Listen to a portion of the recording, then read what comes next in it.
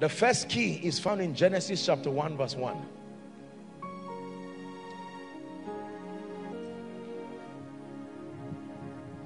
Everybody read the first 4 words.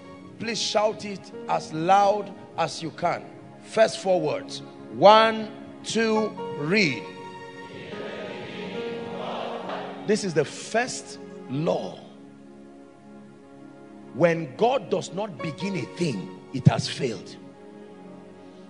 In the beginning of anything is not knowledge. In the beginning of anything is not skill. In the beginning of anything is not connection.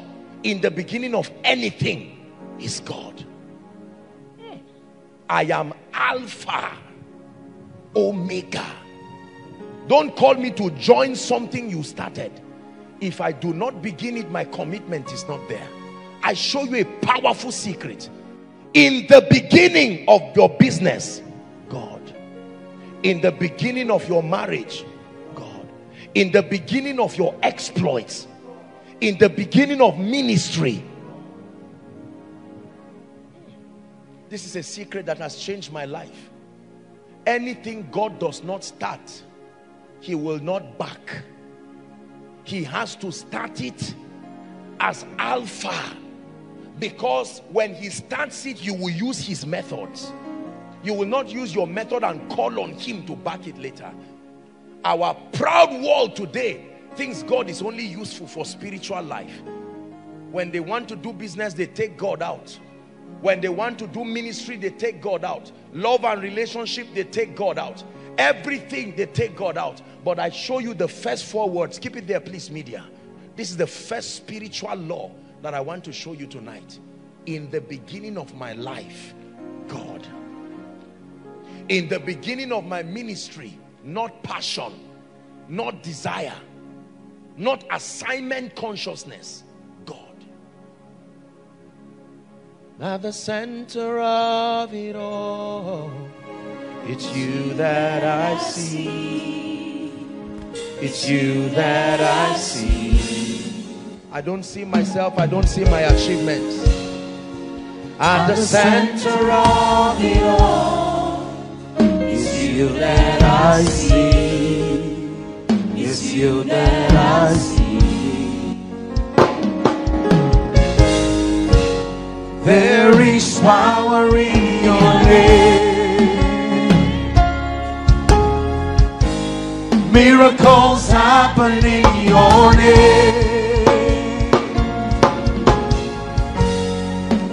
As we lift our voice in praise, it's you that I see.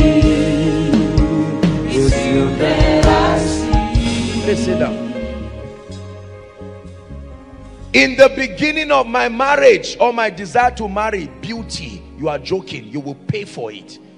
The beginning of my desire to marry a macho, handsome guy with a job with NMPC, you will pay for it eventually. In the beginning of my business, intelligence and a well-accredited mentorship, you are failed already.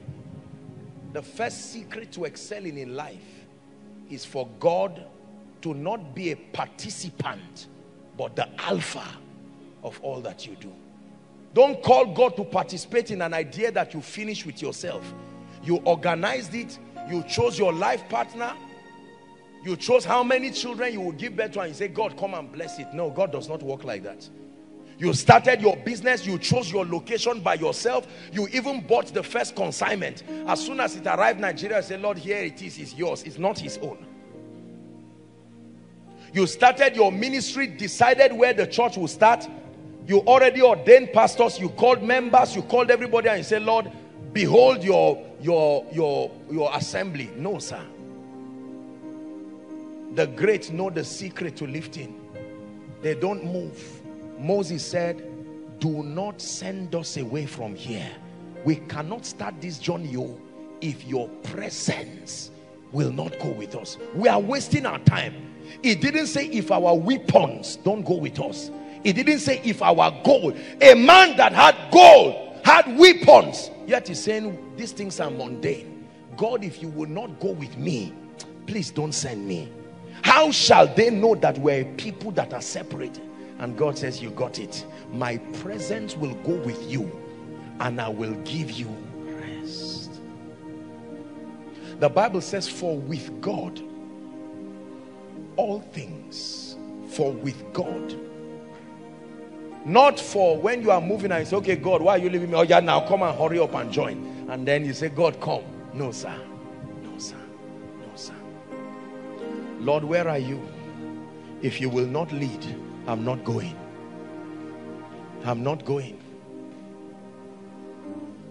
Lord, if you will not lead me in ministry, I'm not going. Is it not written in your Bible that if the Lord is your shepherd, you shall not want? No. Thy rod and thy staff, they comfort me. He said, I am the vine. Don't be confused. We are together, but you are the branches. You are not the vine. I am the vine. You are connected to me, but you are the branch. He distributes it very clearly. Our dominion is shared dominion, not dominion that is derived by our own strength. It's a secret that I've walked with in my life. My brothers and my sisters, I have no business going where God is not going. It is not my concern at all. The pressures of life will push you to many things and places where God is not. There is a way that seemeth right unto a man, but the end thereof are the ways of death. What looks cheap now will be costly when you start paying for it. When we're about to start this ministry, haven't done everything by the Spirit. 3 days before Koinonia would start, we had done crusades. We had been in ministry for a while. But before Koinonia would start, I still went back for a retreat. God, please, one more time. Are you the one speaking? And are you still leading? I tell you the truth, if God said no, that will be the end of it.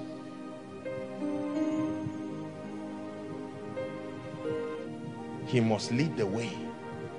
When he leads the way, you will follow. Now, thanks be to God who causes us. Like a blind man. How many of you have seen a blind man walking accurately? It's not because he can see. He's following a man who can see. And the man will lead him. Many people do not know this dimension of God. We start things by emotion. And then we ask God to join when things begin to backfire. And God says, no, no, no, no. You're on your own. Start with God in your life and watch your life turn into a sign and a wonder. No matter how bad it looks, if God says, I am there, go. Go. Go. I remember years ago the things that we now walk in. God said so. And I said, Lord, if you lead, we are going on. And look what God has done. And look what he continues to do. In the beginning, God. Please, return to the place of prioritizing God. Don't use God. Let him lead the way. Many of us only say yes to God if we said yes to it already. You just say, God, just help me confirm. No, you must be flexible. Lord, is this ministry your will? I've been in it for 10 years, but talk to me now. If it is not you, I'm closing it this night. Many of us, our ego will not allow us to be that obedient.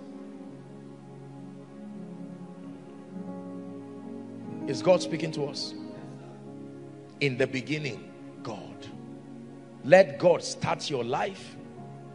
So whatever happens, you can say, God, please, I'm here. If God directs you and grants you approval and you get married to a wife and that lady becomes barren, 2 years, 3 years, you have a legal right to go to God with your wife. Stand with God and say, Lord, you are the one that joined us all. We came to you. You gave us the right to choose, but we returned it to you. And we say we don't trust ourselves. Guide our decision. And you guided us. Now the devil is bringing barrenness. You put pressure on his integrity. And he will have to arise.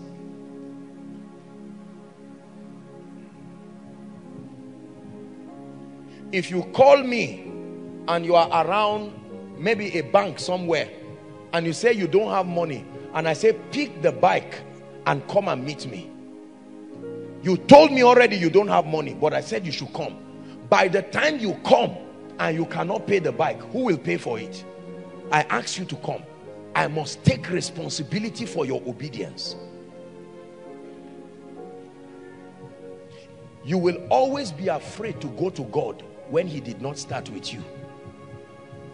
What will you go and tell God now? Of course his mercy is there, but you cannot stand now and say, oh God, this wife you gave me, you were at the beer parlor under the heavy and then on that day you drank unusually, and it's from the standpoint of that drunkenness you made a destiny decision, and now you have to pay for it. Of course God is a merciful God and he can restore, but the truth is, before the restoration comes, you will be paying for it. Until the word of the Lord came, the word tried him. Look at me please. Don't be too big to allow God start. Don't feel my ego is there, I'm too intelligent. Let church not make me a dull person. I'm intelligent, I went to school. Not destiny. Not destiny. You must learn to step back and say, oh God of heaven, I declare before you sincerely, there is nothing that I know moves God like a broken and a contrite heart. Let God find a man who is genuinely broken and contrite. He will veto whatever is wrong and come. A broken heart is a real invitation for his presence.